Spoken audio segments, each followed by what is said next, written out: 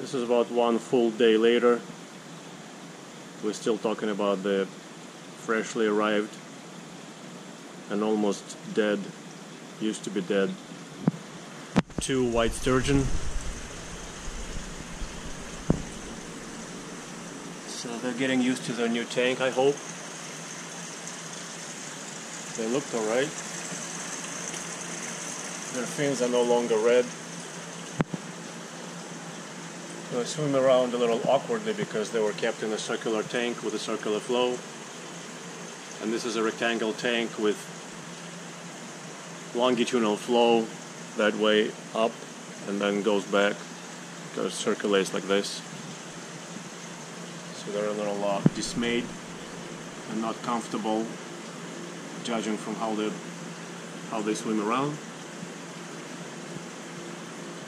I offered some food today, but they haven't eaten. Understandably, as I said, they were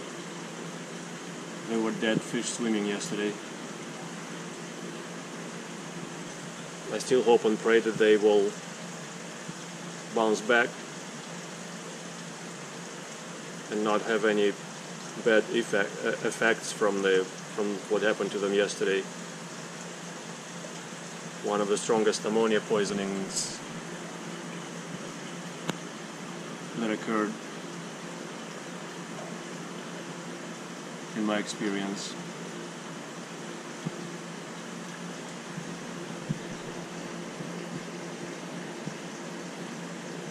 The tank mates are doing good. The 4 largemouth bass, 5 peacock bass, 3 arowana, 2 knives, and a West African lungfish, and a yellow or lemon fin or lemon belly barb. I lifted up all the driftwood off the bottom so that to give sturgeon more space to swim around, but they sort of don't know how to swim in this tank yet. See, they go up and down, sort of they hang in one spot, then can move to a different spot. It looks clumsy and awkward.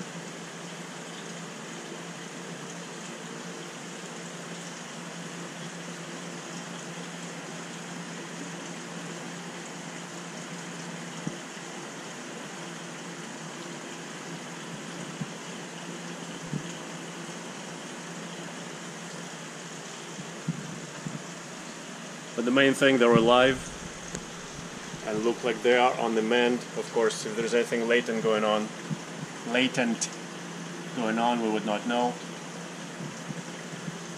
until it manifests itself.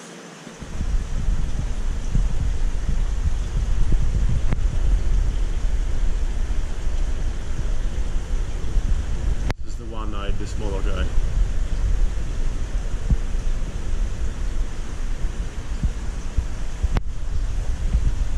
See, I'm talking about awkward swimming, just sort of. It's gonna take some time for them to adjust.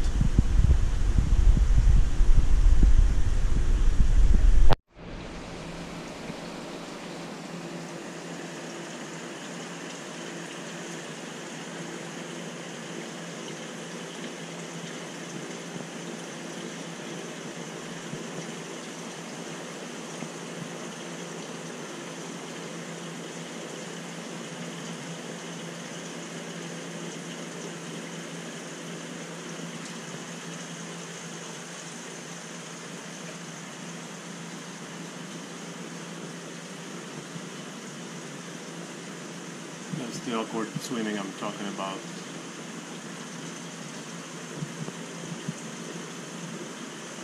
Not used to having any furniture at all in their tank either.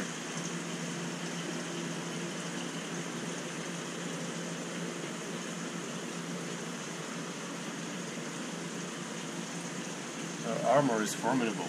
All of those things, all of those bony scutes are very sharp, prickly, and hard.